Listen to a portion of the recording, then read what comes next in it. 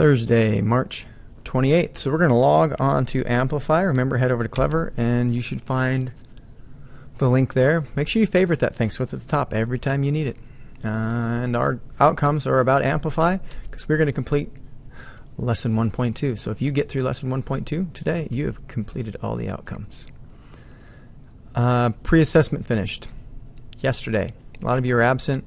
We want to make sure we get that finished. Main goal today, number 2, Amplify Lesson 1.2. We are going to join medical school. There probably won't be class time today, but if there is, you're going to want to continue number 35 and or number 36. That is the CRISPR explanation and the fast plant data. We want to make sure that gets finished by the end of the week. And then tomorrow, you'll also have the opportunity, if you need it, to retake the protein synthesis quiz.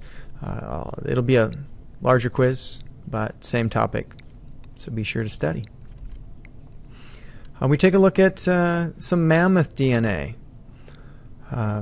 pointing out that this is some current research that's going on around the world, and you can understand it from all the things that we learned in class A, T, G, and C, gene splicing with CRISPR. We are identifying how are mammoths different than elephants, and splicing DNA into elephant DNA, or mammoth DNA into elephant DNA, and seeing if we can come up with a mammoth to rescue the tundra and possibly the planet.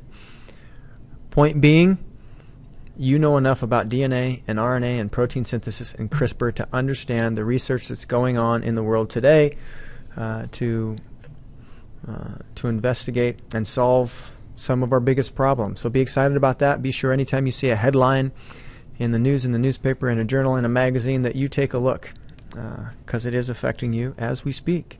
So again, head over to Amplify, and away we go.